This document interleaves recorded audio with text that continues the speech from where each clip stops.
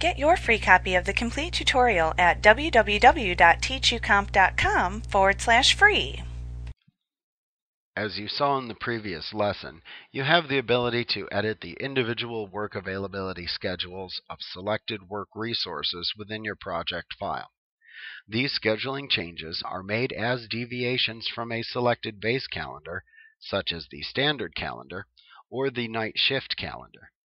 These base calendars are the calendars that you select when initially creating your project file in order to choose a default work availability schedule for your project. Sometimes you may need to create a new base calendar for ease of use within your project file. For example, you may choose to use the standard calendar for your project file since the majority of your work resources will use that as their default work availability schedule. However, assume that you also used a pool of part-time people as work resources who only had a Monday, Wednesday, Friday, 8 a.m. to 5 p.m. work schedule availability at all times.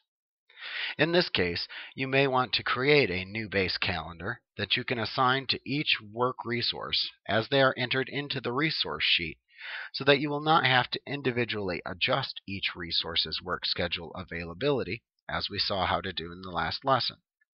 This can be a real time saver as you can select a base calendar directly from the resource sheet view for any work resources that you enter.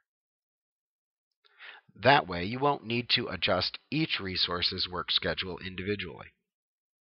You can create a new base calendar by clicking the Change Working Time button in the Properties group on the Project tab within the ribbon in order to open the Change Working Time dialog box. This dialog box allows you to change the working time for selected resources or change the default base calendar used for your current project, as well as create new base calendars. In order to create a new base calendar to use in your project, click the Create New Calendar button. Doing that will open the Create New Base Calendar dialog box, where you can enter the name that you want to give to this calendar into the Name text box.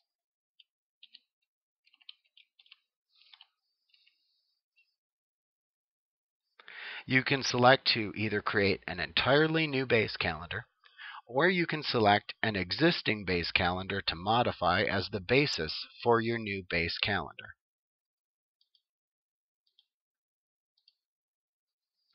If you select to choose to use a copy of another calendar as the basis of your new calendar, then select the name of the calendar to copy from the drop-down that appears within this dialog box.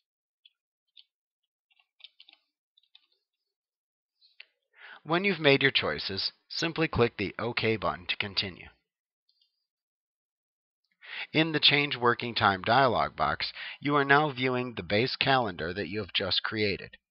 You should see its name appear in the For Calendar drop-down box that appears at the top of the Change Working Time dialog box. Next, use the Workweeks tab to set the new default workweek schedule for this base calendar. You can also set any base days off on the Exceptions tab if needed.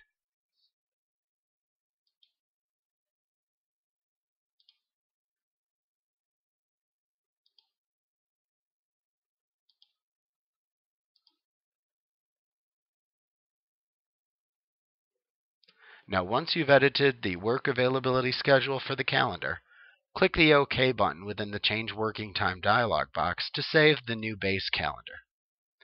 At this point, you can select the name of this calendar from the Base Calendar drop-down wherever that choice appears within your project file, such as within the Resource Sheet view.